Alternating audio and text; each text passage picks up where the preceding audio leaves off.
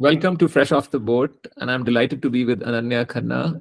She chose a very contrarian path, and I've seen her journey through 2013. She went to university in India, law school in particular in India. In India, as you know, we have a 5-year law degree.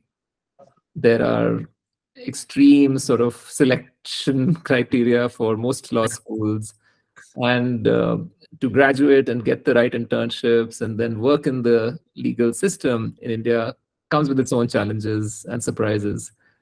So, love to hear about all of that, Ananya, from you. So, why don't you introduce yourself and take it from there? Hi, Arjun. Thank you for having me. My name is Ananya Khanna. I am a lawyer by profession, as mentioned. And to give a background of myself, I'm born and brought up in Delhi. I was educated in Delhi as well. I went to modern school. After I went to Jindal, 5-year program, as mentioned. And it wasn't one of the harder ones, as Arjun mentioned, but it is still it was, I would say, one of the premier institutions in the country, and I believe that I gained so much from there. And subsequently, actually during the 5 years, yeah. So anyway, during the 5 years, I think I did about 9 internships and one summer program. To break that down a little bit, I started my first internship. It didn't make sense to do a law internship because in the first semester of college, you study torts and things like that. So you can't really help a law firm or a law chambers. So I did an NGO internship in Mumbai, which was quite interesting. I got an idea of policy, which is the policy is like the sister of law. It's like, based on legislation, policy is formed, and vice versa. They are intertwined very intrinsically, in fact. So that was that. Then I did a bunch of different firms, which is your full service law firms. And post that, I think around the third year is when I started to realize that litigation is my true calling, and arguing in court, and in fact just going to court and being more active rather than having a desk setup, which is great for those who can do it, which is your full service law firm kind of thing, where you work in a desk, you don't go to court. So for me, that didn't seem as exciting as going to court and being there in the thick of things. So I started doing like internships for litigation based internships, and that's how I eventually reached where I am today. My background is I've started my first job in 2020, and it's really interesting. In fact, I was the Corona batch, is what our seniors in the fraternity like to call us. So basically, when I joined the profession in 2020 August, I think we were already in the lockdown, and we were in one of the phases of the lockdown. And I remember my first ever appearance in court was online from my house. So that is in itself was like a really huge learning curve. And then I joined a CGSE office, that's Central Government Standing Council, for Mr. Amit Mahajan. He's since been elevated to an honorable judge at the Delhi High Court. And I was there for nearly 2 years, till about when he was elevated. Then I like to joke about this. I raced him to the bench. I joined a judge in the Delhi High Court itself, Justice Siddharth Nadul, as a law clerk. I did that for a year. Subsequently, I actually had a very interesting 9 months. I did a bunch of freelance work. I did a bunch of independent work. I tried to sort of figure out the field for myself, have a, like dip my toes in the independent counsel pool. But having done that for 9 months, I realized that it's not so structured when you're doing it for yourself. Even though I was independently going to court every day, irrespective of having work or not, I was just going, observing, sitting into different courtrooms, because that's what excites me. So, but that 9 month stint, when I concluded about 3.5 years at the Delhi High Court. And post that, I felt that I need structure. I still require some structure to sort of launch my own thing.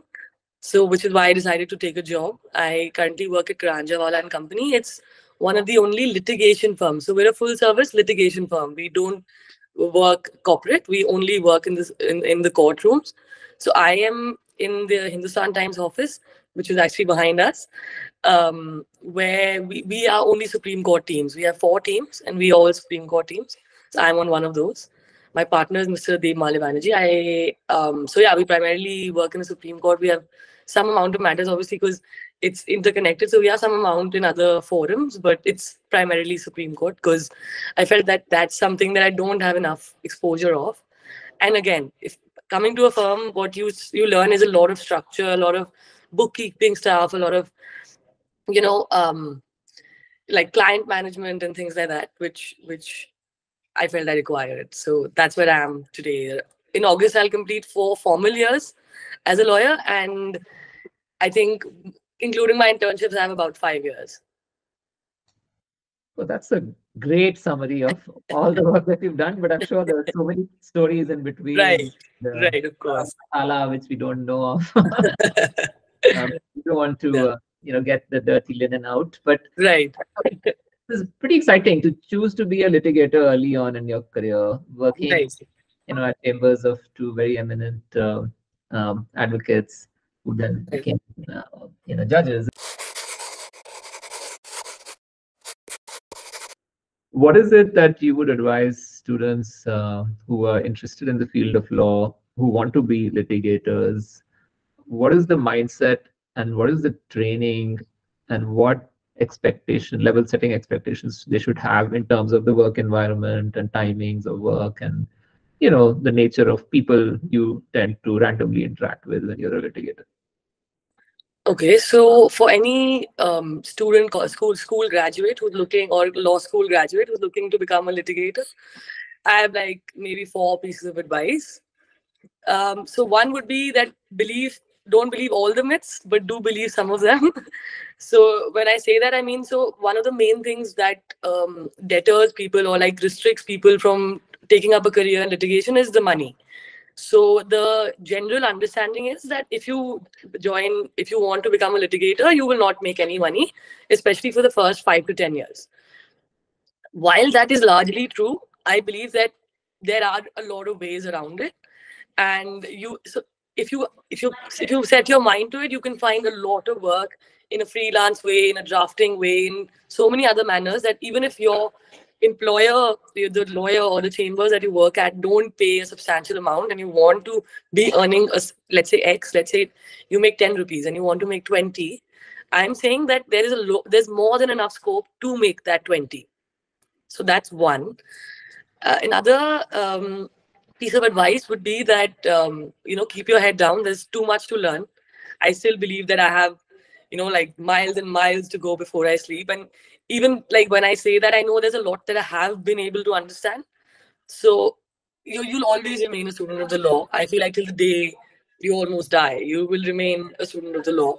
So be open to that. Don't be conceited of your knowledge, because you will be knocked down many pegs if you sort of come in with that attitude. And I felt that with the younger generation, that this is a slightly a problem area. Apart from that, I think it's a great field. If you find it exciting, if someone finds it exciting, to the courtrooms and the environment and just court craft in general, if you find any of that exciting, or maybe you were a debater or so and so, I would certainly recommend that you give it a shot. You do at least 2-3 meaningful internships to kind of beta test if that works for you. That would be my advice. So definitely beta test everything. If you want to work at a firm, make sure you work at 3-4 firms to understand what that's like. Another sort of thing that I would ask people to be a little wary of is that, yes, lawyers do tend to have a temperament, a lot of them. And I think if you are able to find a right pace, you can sort of work around that. See, the thing is that it's a high pressure environment at all times, right? People's lives are on the line if you're a criminal lawyer. People's companies and the entire, there's so much of money is on the line when you're working for companies or however. So it's a very high pressure environment, which is why a lot of people sort of are, to say the least, I guess, sort of abrasive in their manner of speaking. So I would ask you not to not let that put you off, or not let that stop you from doing a career which is extremely fruitful.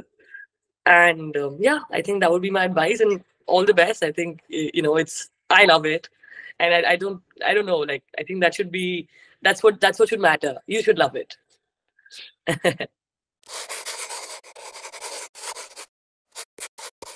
In your preparation during your years at law school, you also took that stint and did a summer program at UC Berkeley. Right. So what was that about? How is it?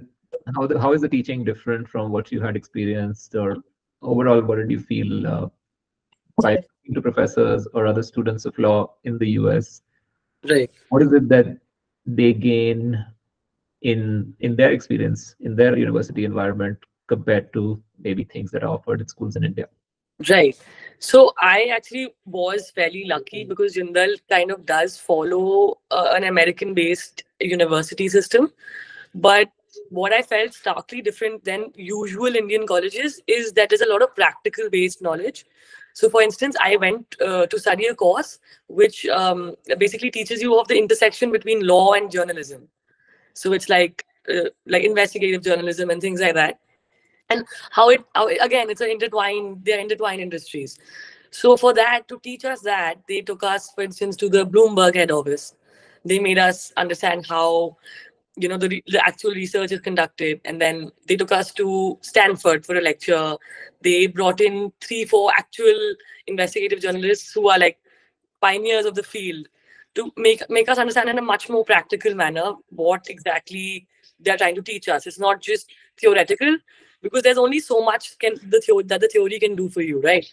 So I think that's one thing that the American education system has really got a knack for. It's that they really immerse you in trying to understand that piece of knowledge or that piece of information. So that UC Berkeley was really fun. Apart from the education bit, it was a good, really nice experience.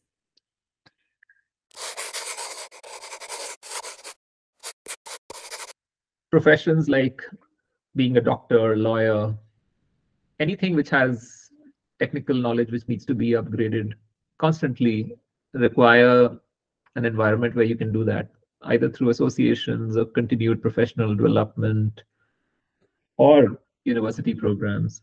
What are the options from here? Suppose you've already reached at a stage which is quite high, being an advocate at the highest law courts in the country. What would you think would be the next educational step for you? So I have very seriously considered my masters, and so when I sort of wanted to seek advice in this regard, I felt whoever has done a masters recommends for you to do a masters, and whoever hasn't recommends you against it. So I found that quite interesting. So all the lawyers who I sort of I asked many people that what would their advice on that be. So I am looking into that. So possibly in 25 is when I'll be doing a year of my LLM. But because actually I have a very strong interest in policy. So I want to study governance in my LLM program. So if I think maybe someone has a piece of the education which they want to study more, then it maybe makes sense. And if you see in litigation, it's not going to directly help me. But I feel like no knowledge can ever go to waste. So it might not directly help me, but it will certainly indirectly help me. So I do think I see value in that. So I will be looking into it. Of course, I'll be contacting you, Arjun.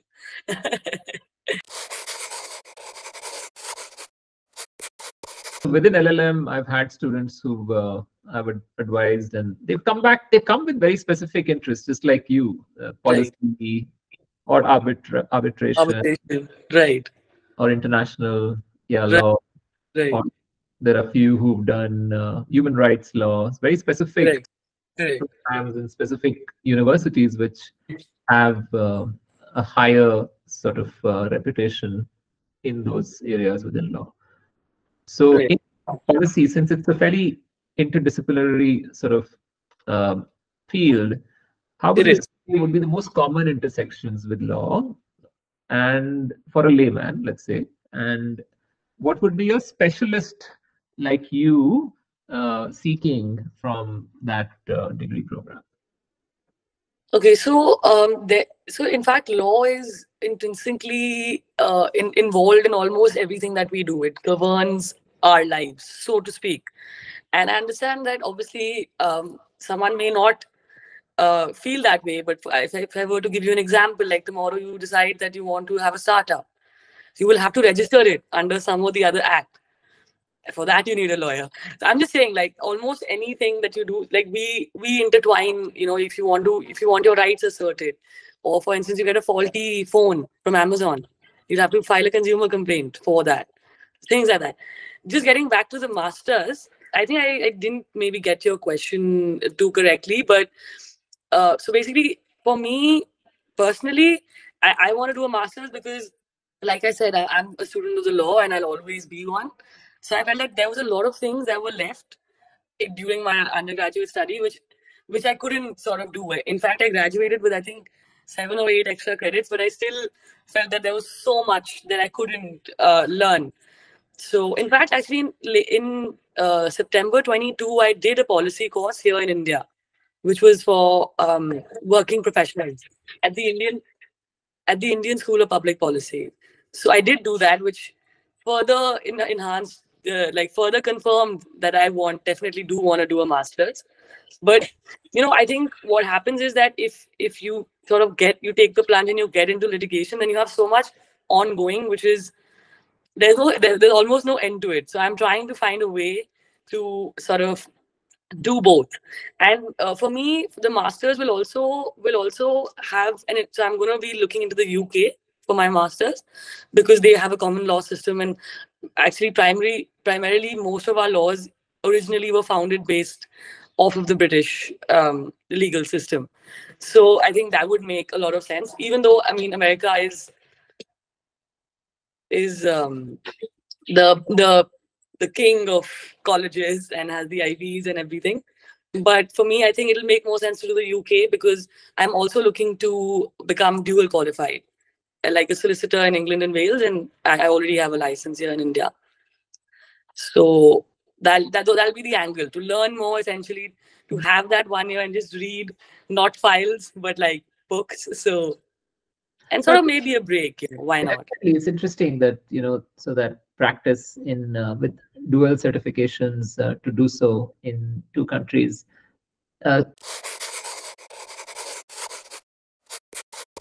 In terms of the formalities for that, so does an LLM qualify a student to be able to work in the UK?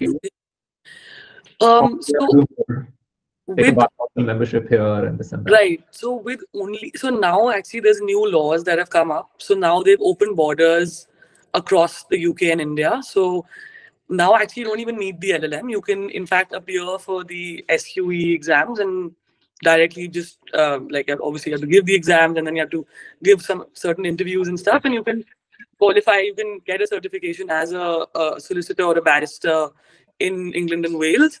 Similarly, people who are qualified in England and Wales can do the same in India. They can give certain exams and become qualified lawyers here. The LLM for me will just enhance that. If you don't give those exams, you can still work as a paralegal. As long as you can find someone to take you, you can still work as a paralegal based off your Indian degree. Thank you so much. This has been quite a bonus session for all our listeners. Because we end up generally talking about going to the US, Canada, Singapore, US, the countries in Europe.